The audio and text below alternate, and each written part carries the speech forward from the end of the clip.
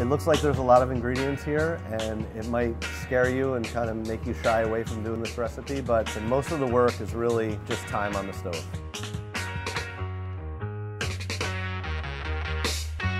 In terms of, the essentials of making a good sauce, I think you want to layer flavors. We first start with some beef shin and some veal breast.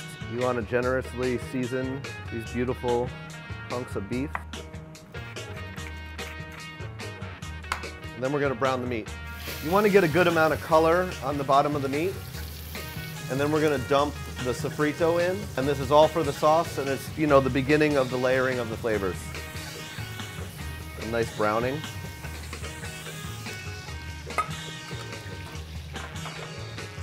The sofrito is like 50% red onion, 25% carrot, 25% celery, a couple nice cloves of garlic, pinch of thyme, some basil, some parsley.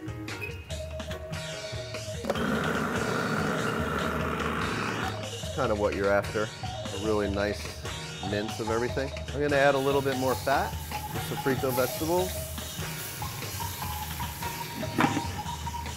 You want to fry these minced vegetables and extract that liquid and concentrate the flavors.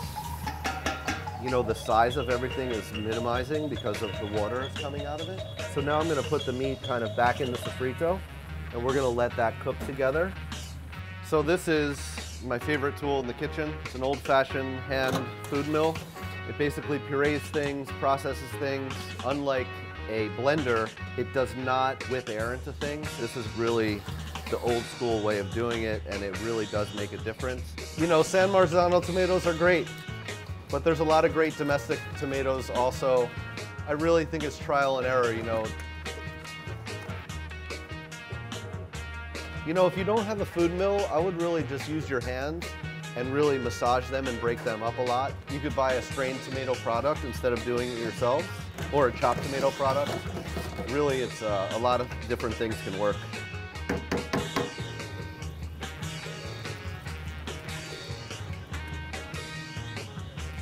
All right, we'll let that come up to a boil, and then we'll put it down to a simmer.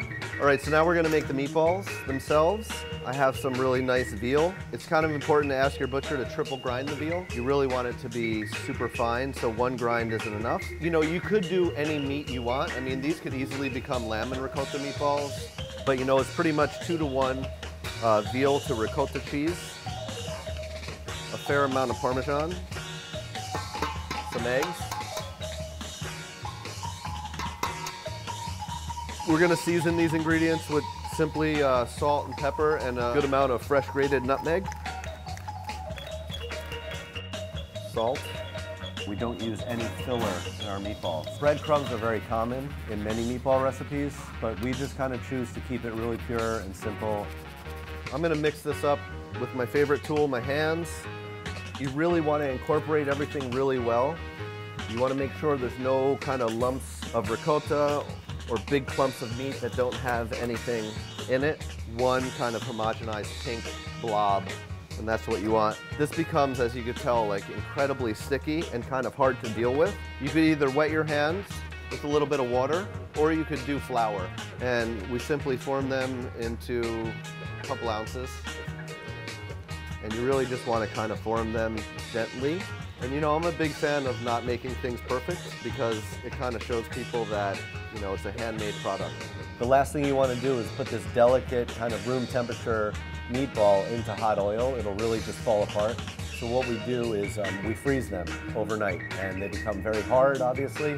Now you want to fry your balls.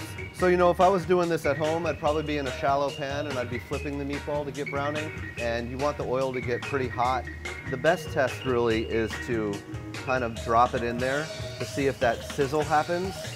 And if you see that nice hard sizzle, that's kind of a good sign.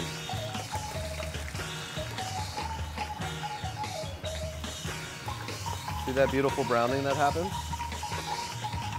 Being that these are frozen, they only brown on the outside. There's very little cooking that happens. The cooking will happen in the oven covered in that beautiful sauce we made.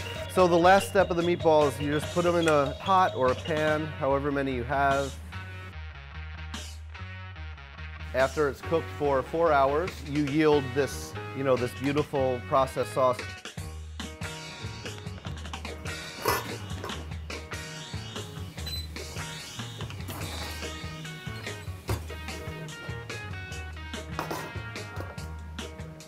We're grinding our own wheat for flour and our own corn for polenta.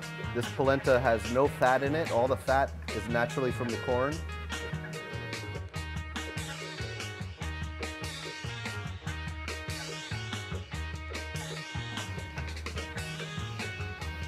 Reggiano Parmigiano. Extra virgin olive oil.